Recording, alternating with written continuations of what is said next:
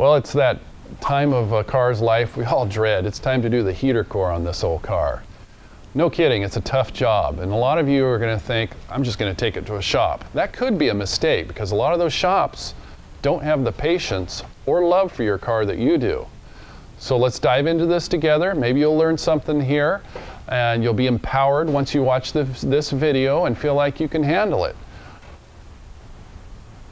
And I don't know what else to say. Normally I'd remove the console, but since I was working on my radio and repainting my console, that part's already done.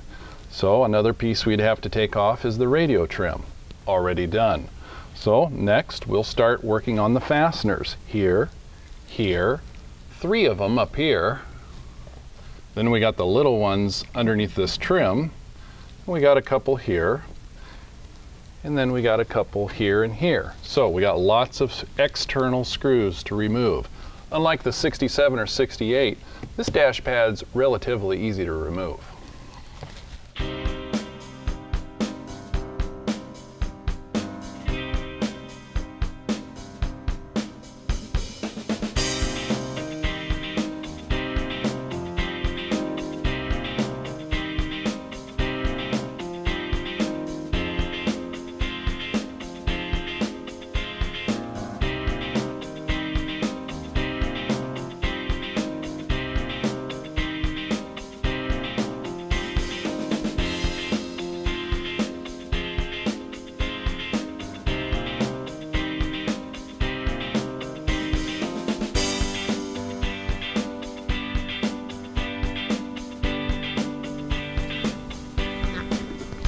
It helps to have a convertible.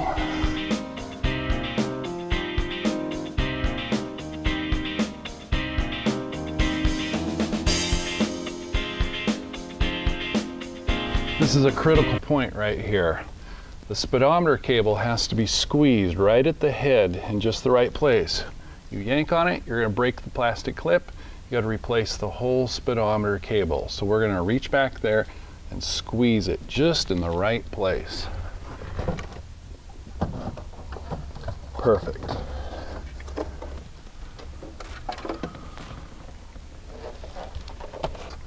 This is what you're doing. You don't want to squeeze like this, you're doing nothing. You want to squeeze, you want to push this down.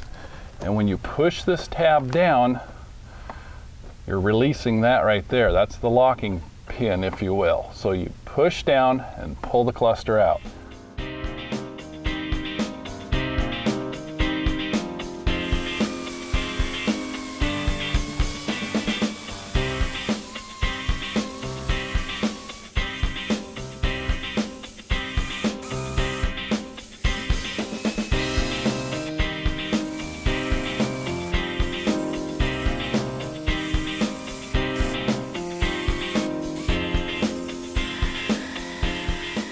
Just going to do little snippets of this kind of stuff. You don't need a lot of narration on how to take out a Phillips screw. This is where the hard rock guitar licks are in.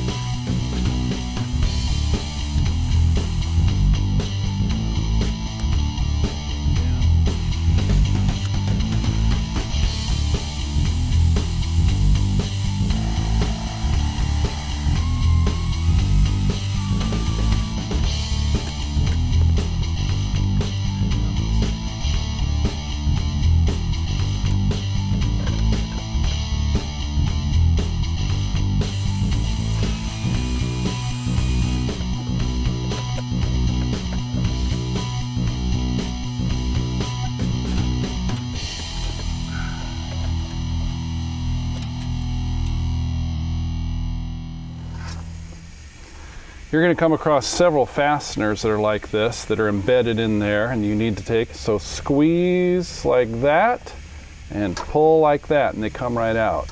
These are the types of things that the shops often ignore, and they just pull those out and they figure, oh, we'll get new ones. Well, where are you going to get new clips here and there and everywhere? You aren't.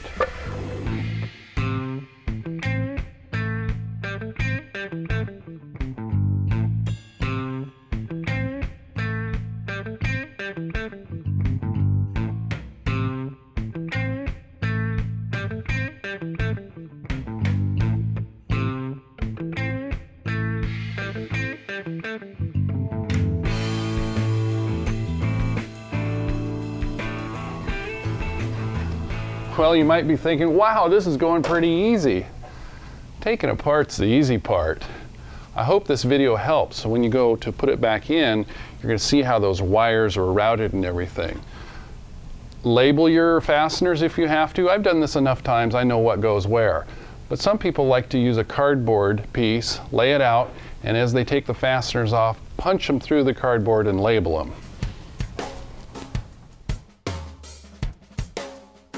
You might be inclined to avoid taking out more than you need to, but be forewarned, to get this out, you're going to need to at least loosen this up from the other side and from here. So the whole blower motor assembly is going to have to get shifted over to be able to get enough room to get this out easily.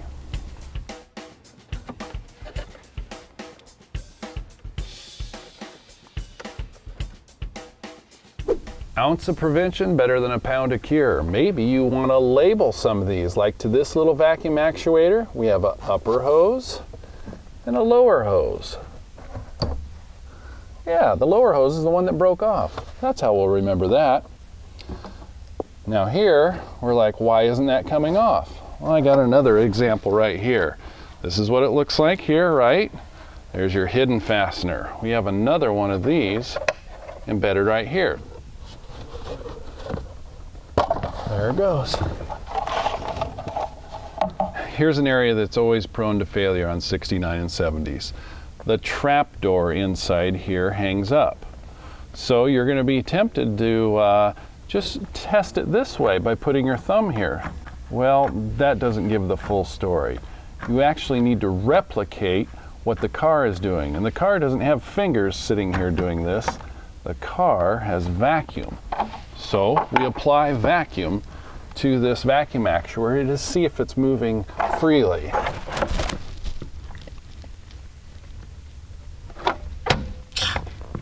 See how it was hanging up there? We got an obstruction here in this linkage. Many times when you get in here, you'll see this little plastic arm is broken.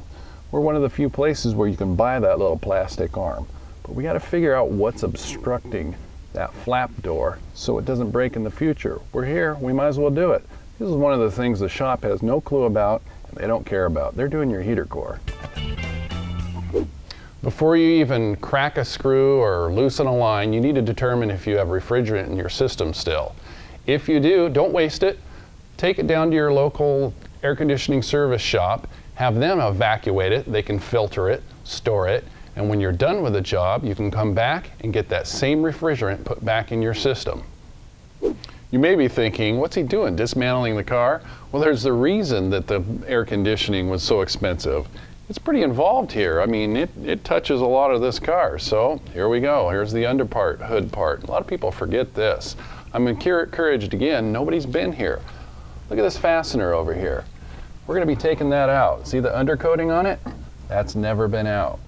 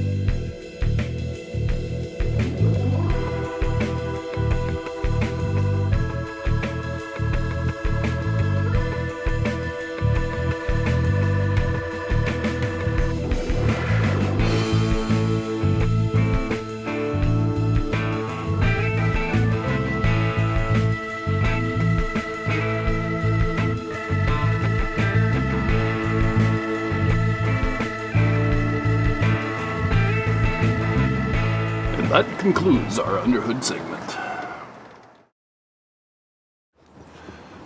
Ah, that's exactly what we want. Ah, there it is.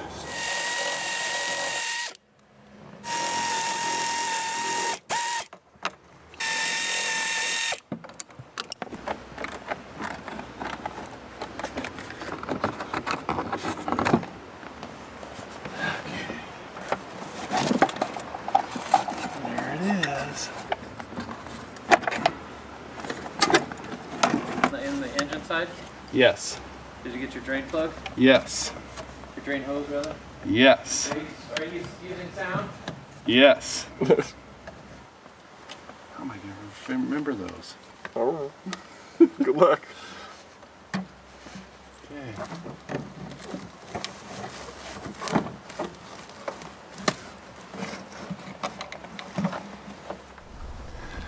Mission accomplished. This is what we want to see.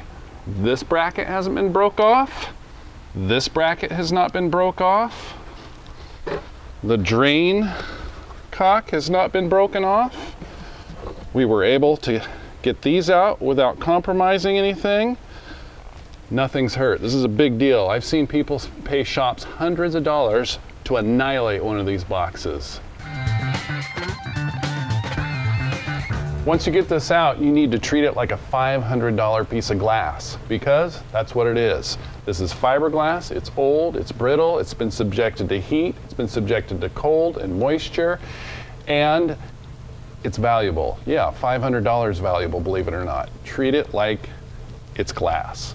Now, I've seen pros tackle these all the time. The first thing they do is they take their screwdriver, and I'm talking about so-called pros here, and pry the clips off. You can't pry the clips off. You will break that little lip right there. Again, this is fiberglass. This is 40-some years old. This is brittle. You don't do that.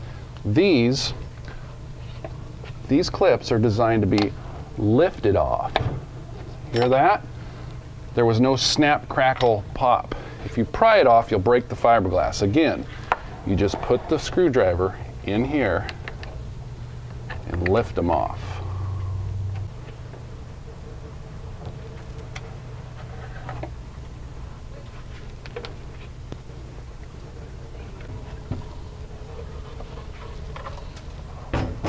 And we gotta go get another driver again. 5/16 it was.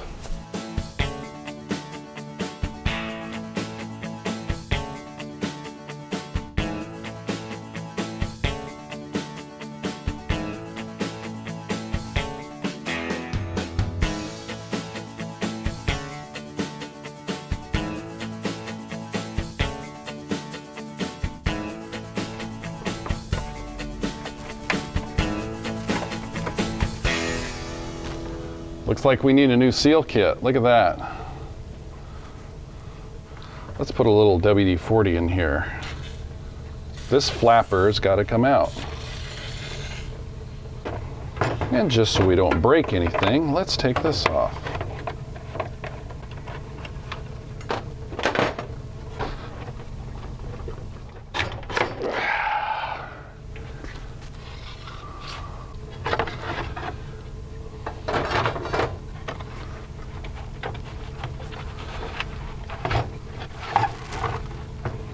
Okay, stop right here. I'm making this look way too easy. A lot of you guys are gonna get in there, you're gonna find mouse nests, you're gonna find coolant leakage that's gonna corrode everything. It's a whole different ball game when you have a car that's a mess. This one was clean. So do know sometimes this takes sandblasting, patience, wiggling, soaking, finesse, and a lot more. Again, that shop doesn't have time to give the finesse that I just gave this, or you might have to give it. So this is one of those jobs that maybe only you are going to be able to do.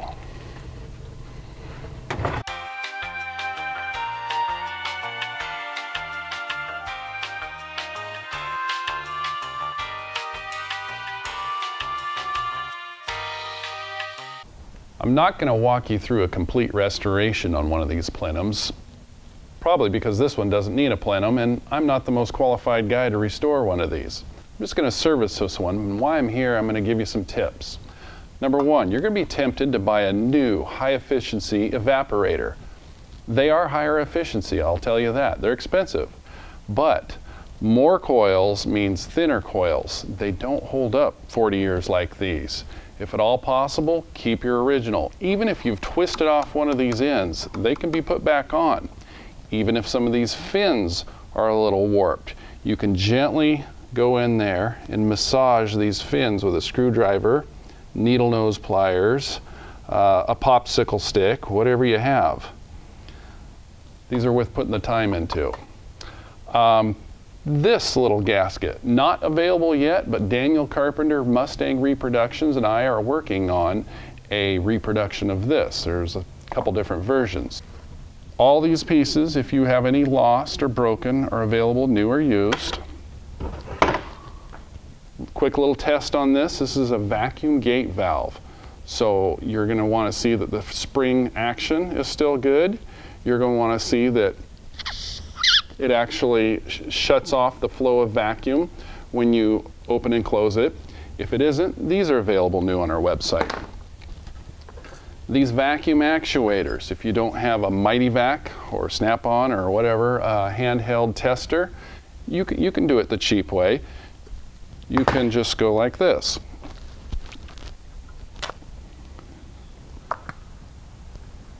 Watch it. If it creeps up, you know that the diaphragm inside is bad.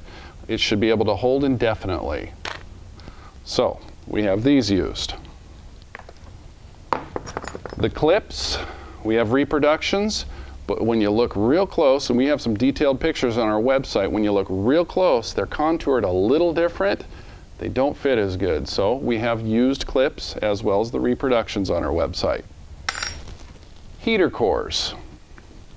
Don't buy the aluminum ones. These are a pain to get out, as you've seen, and we've found the aluminum ones don't hold up as well. Yes, they're $15 cheaper. It's not worth it. So get a quality made brass one like we have on our website, pay a little more. Secondly, these pads. We have these on our website. I don't usually recommend you replace them. Reason being, they don't go bad unless you got mice damage. Don't mess with it if they stink like mice. Throw them away, buy new ones. But again, after 40 years, this one looks great. I'm going to reuse mine and save a few dollars. Okay, next on here, the blower motor assembly. Again, you're going to be tempted, maybe, to say, well, since I'm in here, let's buy a brand new motor. If your motor isn't howling or vibrating and still throws out a good speed, stick with the original. If yours is sounding tired, maybe you should get in there and see if you can service it. Again, most of your electric motors these days are offshore and don't hold up for 40 years. We have good used ones that we actually test and lubricate and service and put a warranty on. Yeah, we put a 90-day warranty on a used electrical part. So again, new is not always better. A certain guy that runs a camera here at West Coast Classic Cougar was just working on his flapper door here, and he couldn't get it out, so he pulled and pulled and pulled. Guess what he did? He broke right through the fiberglass. I say if you really have to get this out because you want to bead blast it and paint it and make it beautiful, sacrifice this part, cut through the rod, throw it away. At all costs, protect your fiberglass. We have replacements on this stuff.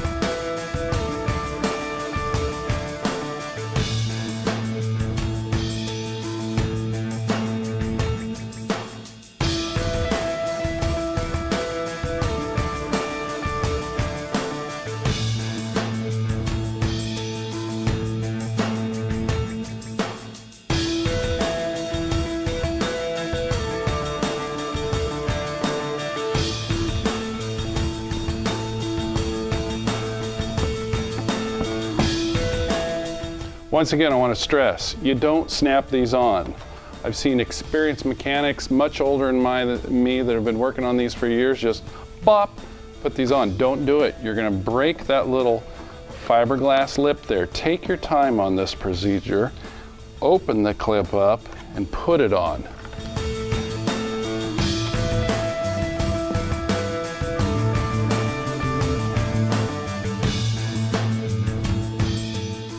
Well, it's time to reassemble this. Some time has passed, more time than I want to admit. Isn't that always the way it is with projects, though?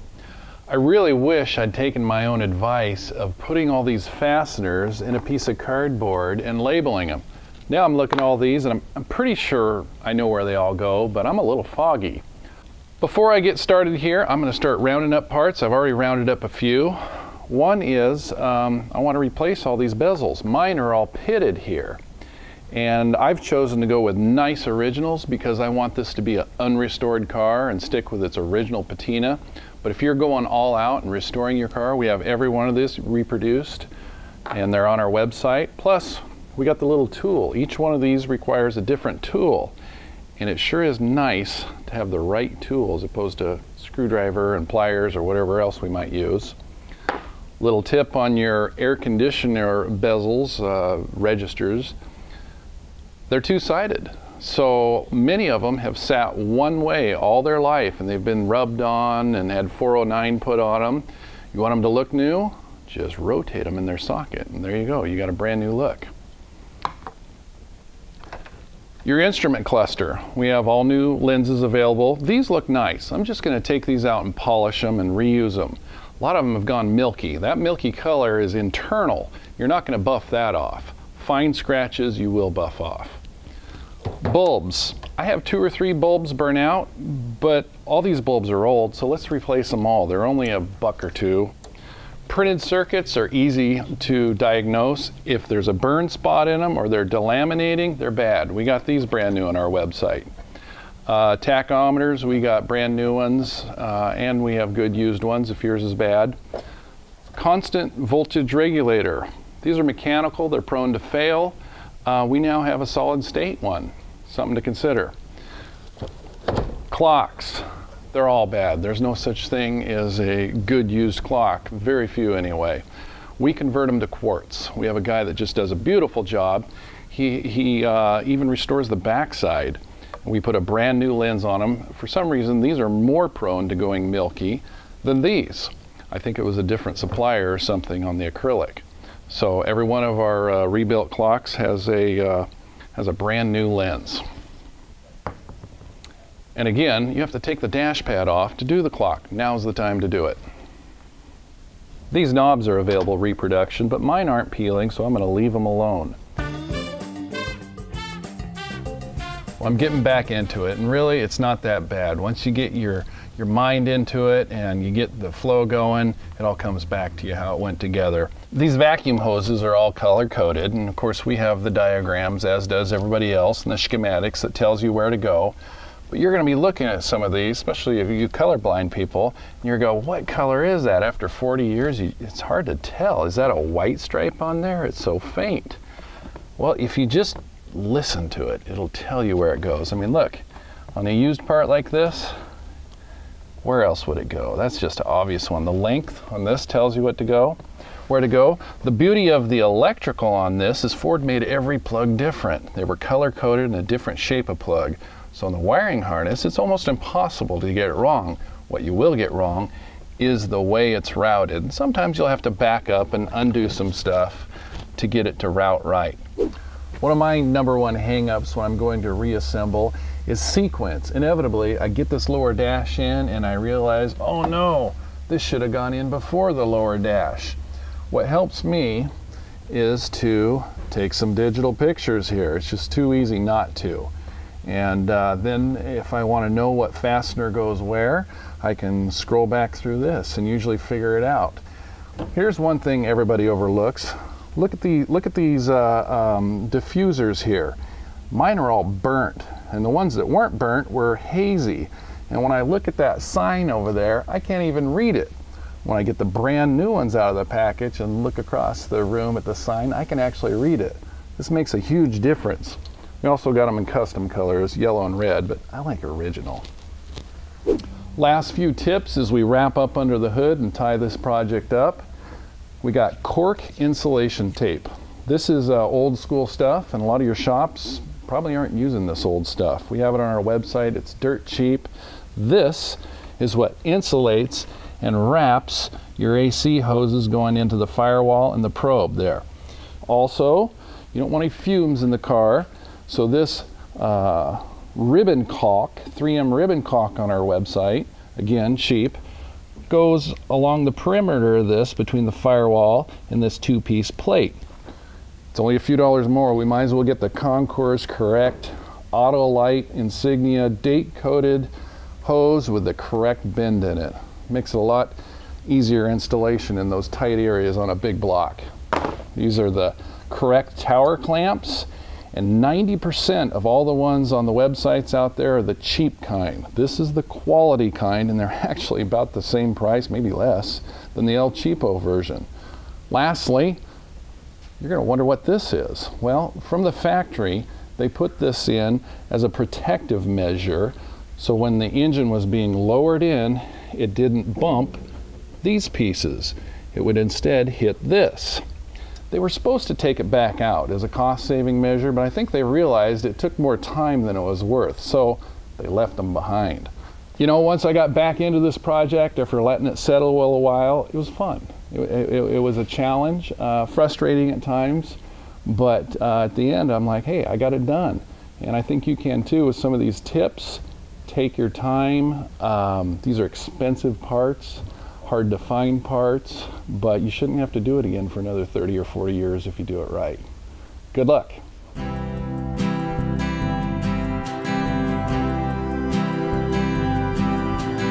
Most shops are not going to do the quality and concern on your car that you want it to be done. And that really sounds stupid. We got this tarry cork stuff, and this is called cork insulation tape. And I've never even seen it before. They call me the Cougar Whisperer. That was dorky.